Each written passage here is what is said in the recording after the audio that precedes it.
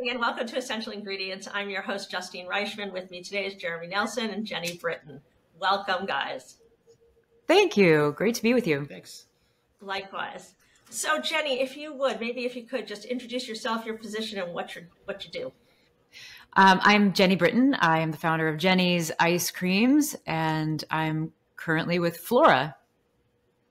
Awesome. And what do you do with Floura? Floura is a beneficial nutrients company that really makes ingredients and products out of upcycled fresh produce trimmings. Awesome. Thank you so much for sharing that. Jeremy, so tell us a little bit about yourself, what you're doing, and your title. Yeah, no, I'd love to. So yeah, like Justine said, my name is Jeremy Nelson. I'm the Chief Product Officer of Floura. I have a background in fine dining, and I'm a traditionally trained chef. And now I'm going into this really exciting project here with Jeni. Awesome. Thanks for sharing that. And I can attest to his cooking. I've had it. It's really good. Yeah, it is. I'm a big fan. So now, Jeni, you're in Ohio. Jeremy, you're in Northern California. I can't believe I stuttered saying that. How did you guys come together to work on Floura? Actually, yeah, Jeremy, go ahead. Yeah, no, actually, it's this is perfect because Justine, who is the common link. So Justine has a food startup incubator here in the Bay Area, and that's how I knew her. And she introduced me to Mark Edwards, who is the president of Floura, and that's how we got connected.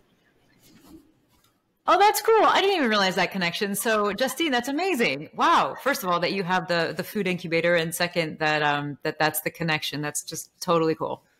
Well, I was happy to connect, but I really wanted to see, I spoke to Mark. I know a little bit about the company and how it's evolved from beneficial bakery, all these different things. But I don't know, what your role is at Floura and how you guys were put together. Was it to create the product?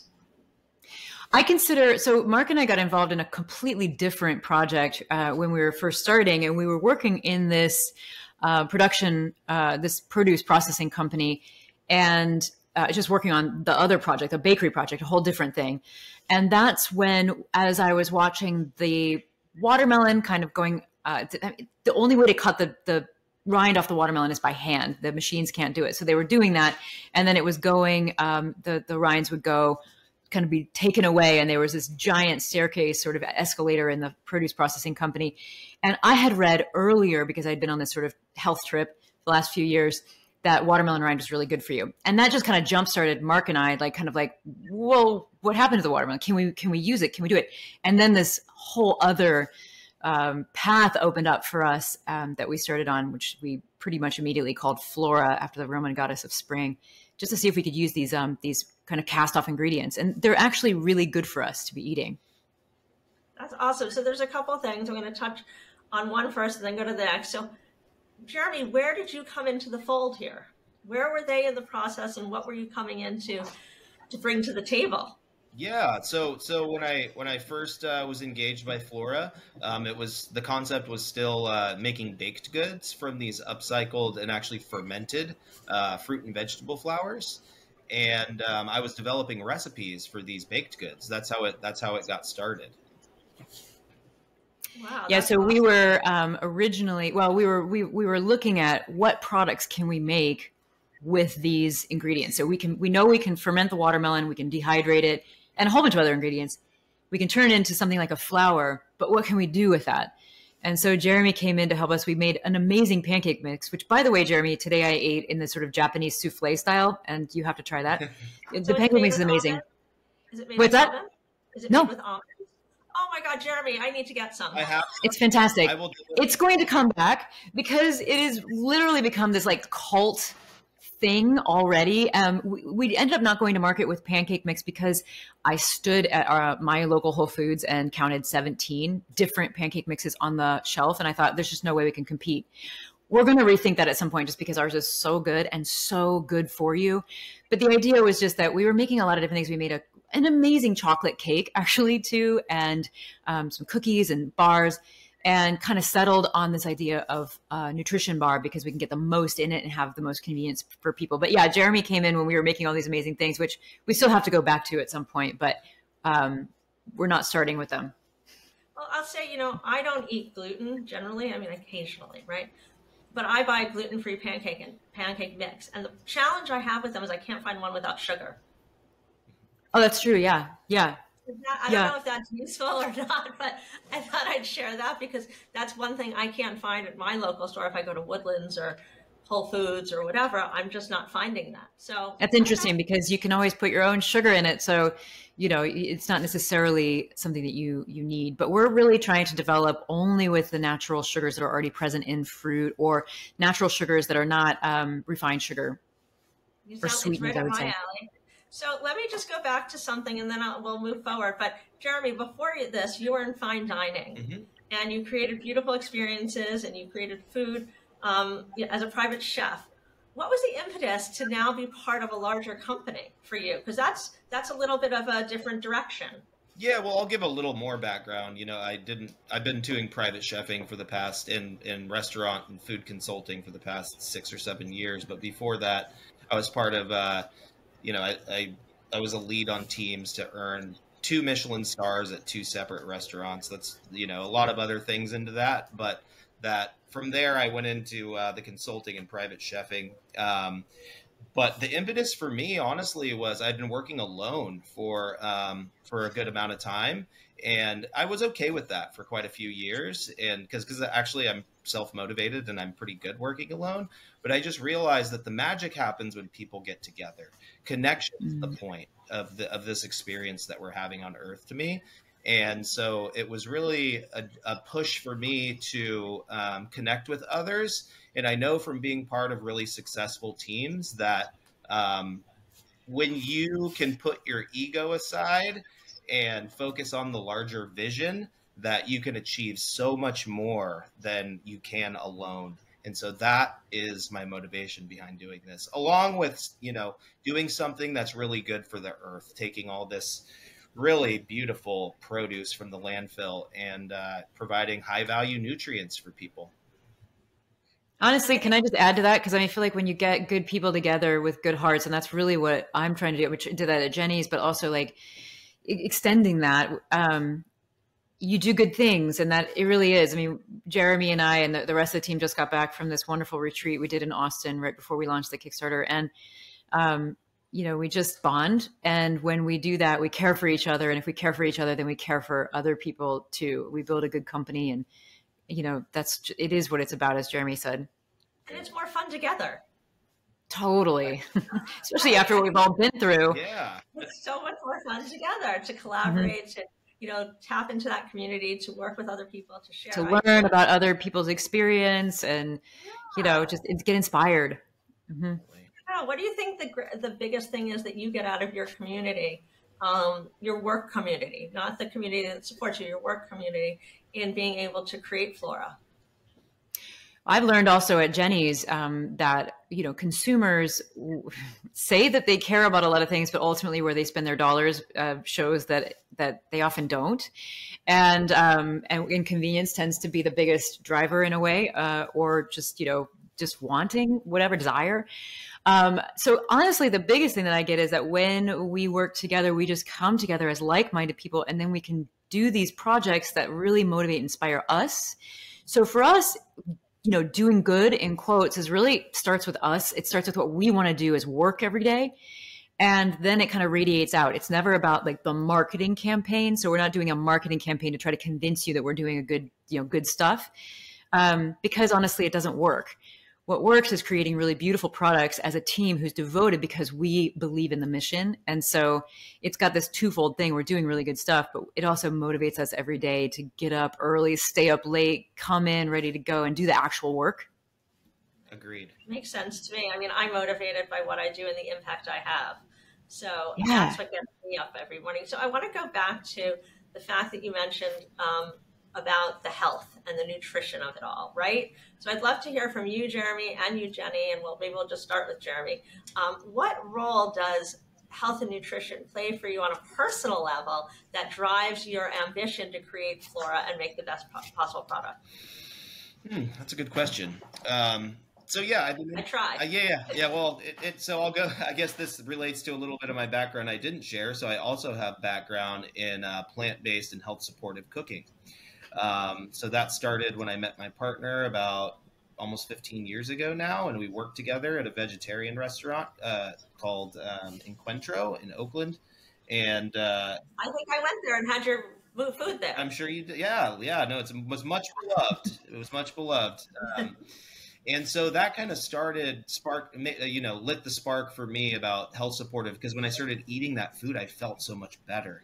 And now, with the microbiome, and we're getting into all discovering so much about how the microbiome affects everything, really, how we feel, how we think, our brains, just it's all encompassing. And so when I heard about Floura and what they were doing, I just really wanted to be a part of that and discover more about how the microbiome impacts our health. Was it something you were interested in working towards, or did this happen to connect with what your interest was on a personal level, and it was a happy coincidence? Yes, no, I was seeking for something that is both health driven and that is on the whole good for Earth and humans.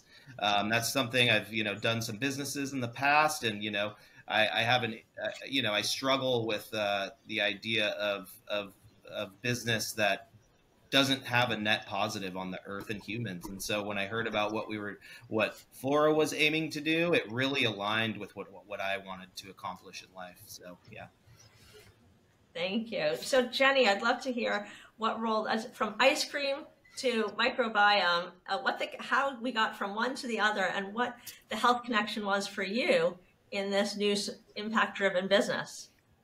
Well, I still eat ice cream every single day. I'm a huge ice cream lover. I am driven by pleasure in life in general. It's my number one big philosophy. I know that when something feels good to me, I will devote everything, all of my energies to that. And for me, I mean, maybe it's because I'm a Midwesterner, but I think, for me, I know that when something feels good, it generally is good. And that's what I've learned. But I will say that as an entrepreneur for 26 years, you break yourself. Part of the enjoyment of the process, I loved being an entrepreneur. I love it. I work really hard, and you get to this place where everything's just upside down. I've been doing it for so long. I was too in it, and this happens to a lot of entrepreneurs. And so I kind of had this breakdown moment in 2019. From there, I realized all of the stuff that I didn't know, there was all this inflammation.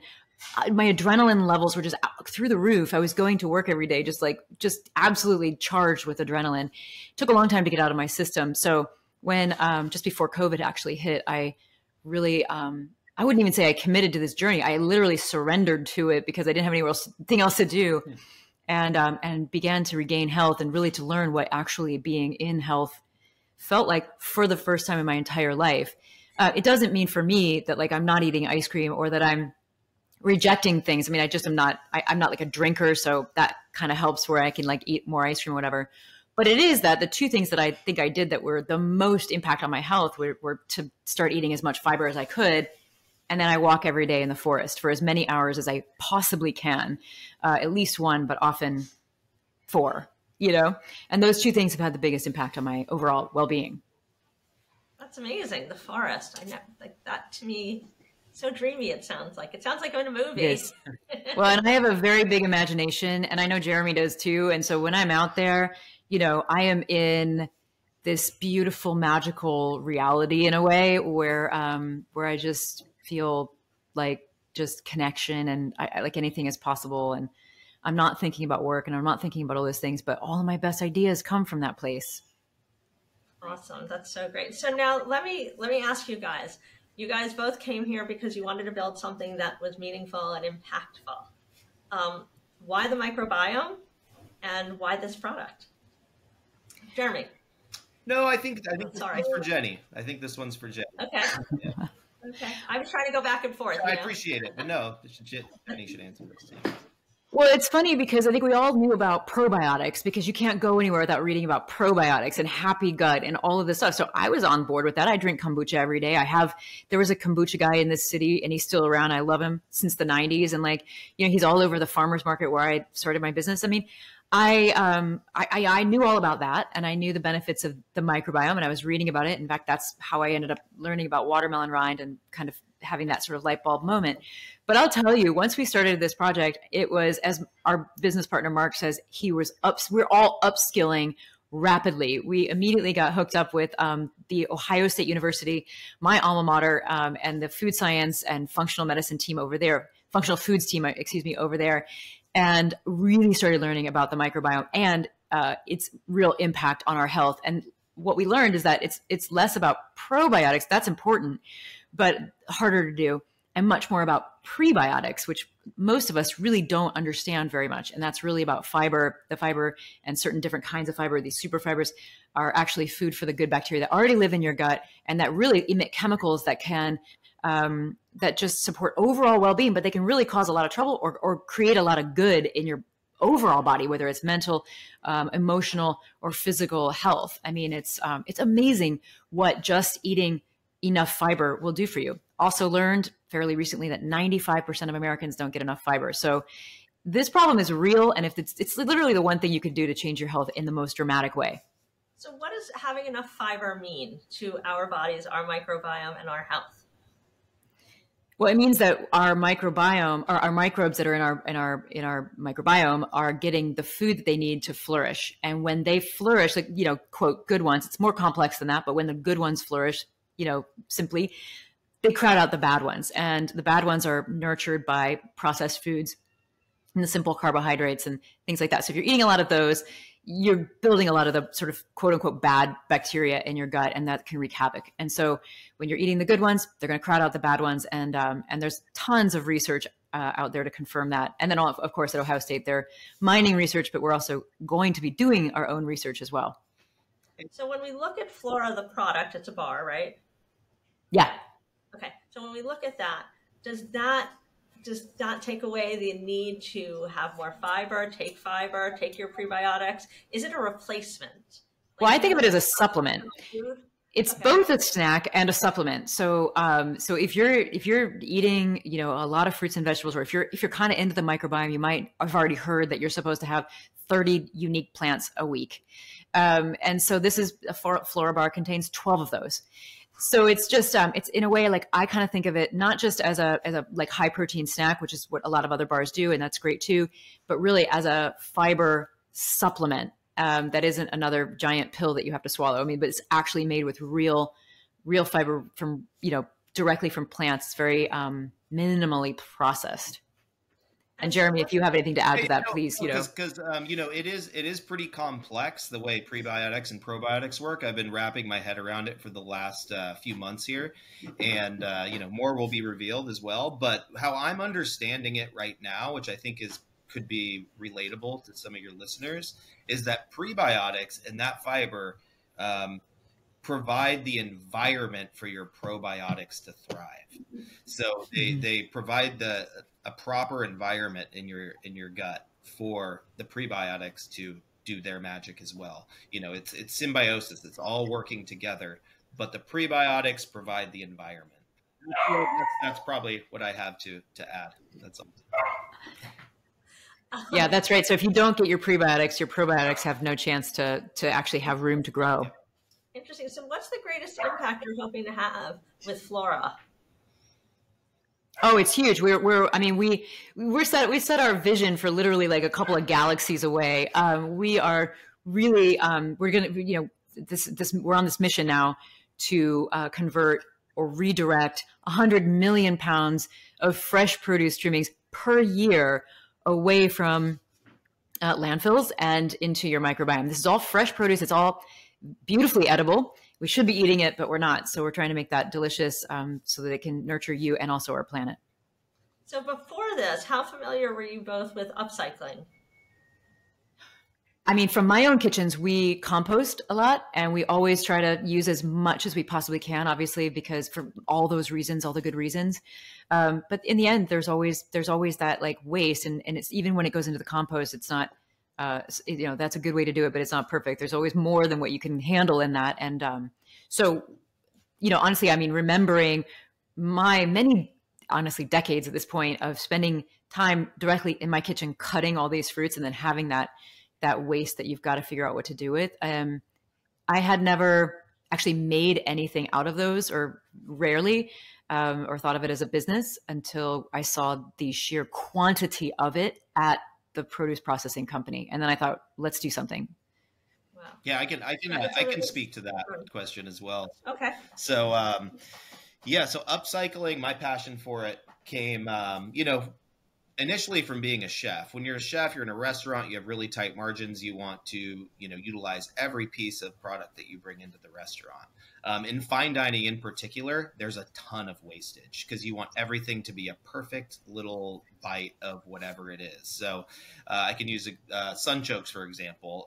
One dish we were doing at a restaurant I was at, we would make perfect little discs of these sunchokes, which made 80% of the sunchoke, you know, compost basically. So I had to figure out what to do with that stuff.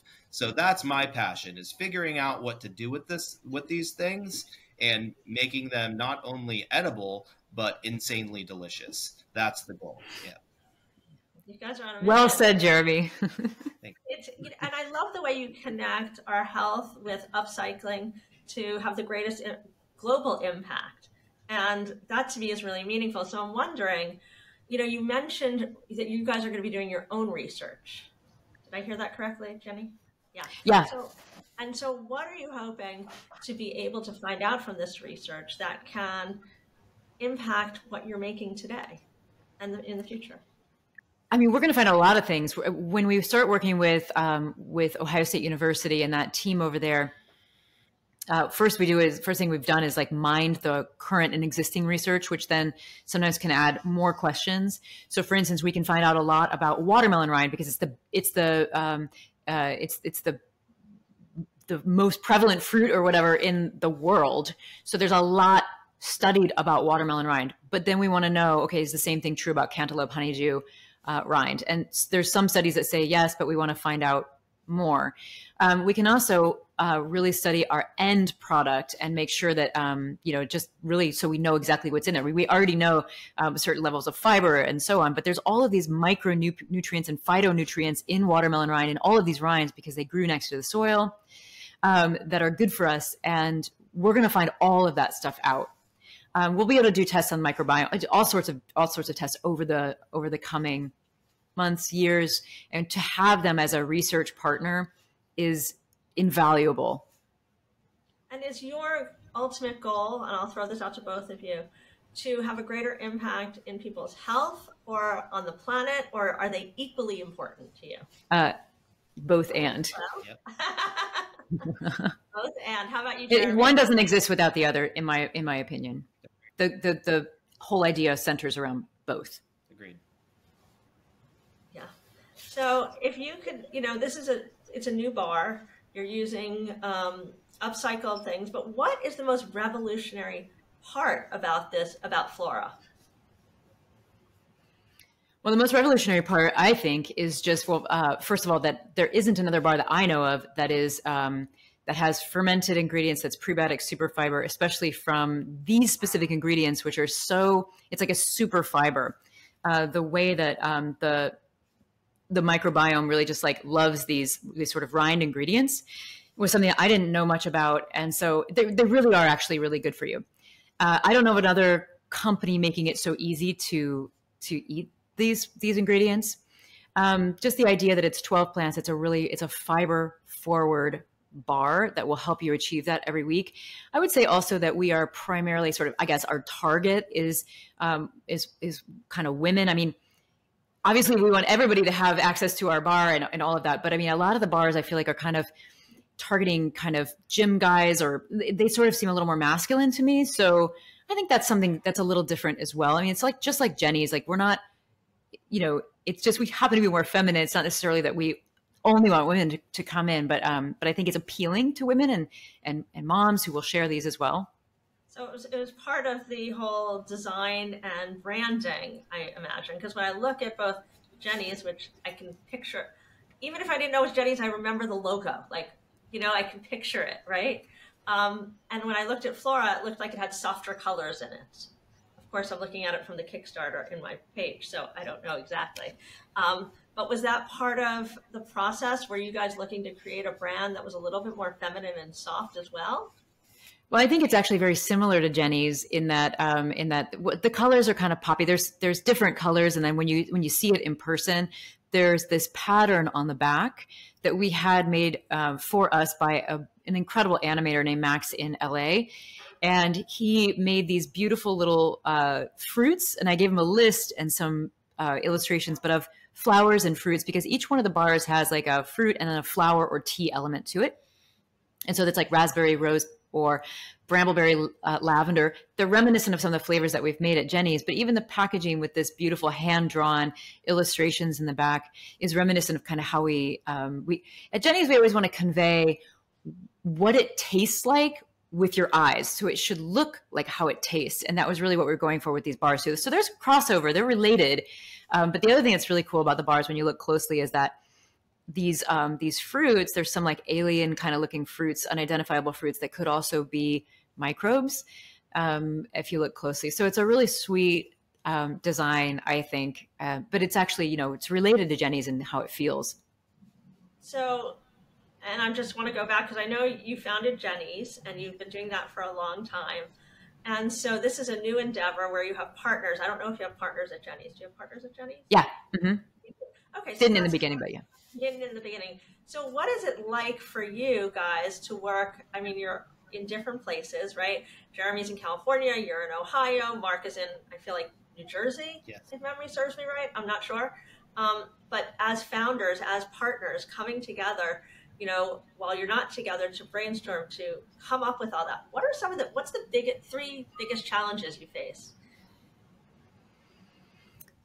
Well, let's see. I mean, there are challenges, but there's also, I think the benefits far outweigh the challenges, because if I had to just find people who are local to me to help do this, it would be very difficult. Whereas right now we get the best people who really are committed to it, on it. I also really do believe in this distributed idea of a team, because we can kind of decide when we need to do work, and we're all working really hard and we're all working long hours, but we're deciding when we do them. Like, you know, we all have families, we all have things that are happening around us as well. And I'm a mom, I have two amazing kids. And so sometimes the schedule is not the same as it used to be. It's not just 9 to 5. So it's pretty cool actually to do it. I don't think there's all that many drawbacks. Obviously, you know, we can't just, Jeremy and I can't just get in the kitchen together. Like, that's a little bit of a drawback, but we do come together pretty regularly. And that's part of our cadence, because we do believe very much that we have to be actually in person. And then we're finding that when we're in person, we also are drawn to do things like go to the sound bath and, you know, do some meditation and, you know, have some breathing exercises and then actually do some work together. So, yeah, we kind of have the best of both worlds, I think. Well, I can tell you, everybody that works with me on Essential Ingredients, Next Gen Purpose, Next Gen To Do, everybody's remote. And yeah, there is a learning curve to it. Mm-hmm. Because, you know, it requires a little bit more, for us at least, it requires a little bit more thoughtfulness in terms of people's time zones and things like that. But like you said, it allows you to draw on people's expertise that maybe you don't have locally. And equally, you know, because people aren't going into the office, so to speak, every day, I think it's becoming more of a norm. I don't know. How about you, Jeremy?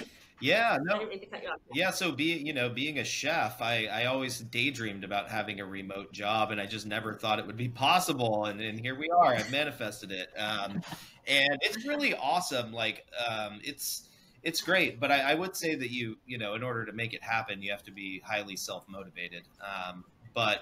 But in general, I love it. And, you know, they always say absence makes the heart grow fonder.